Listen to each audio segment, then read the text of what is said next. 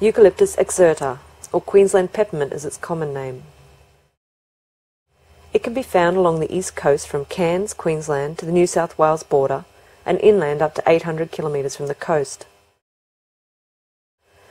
It typically grows to about 10 to 15 metres with a short stem and poor form. The leaves on the tree are usually long, narrow and semi-glossy. The leaves also smell of peppermint when crushed. Bark is rough, fibrous and grey on the larger branches, with smooth grey bark on the smaller branches. The outer branches go pinkish-orange in late summer and spring.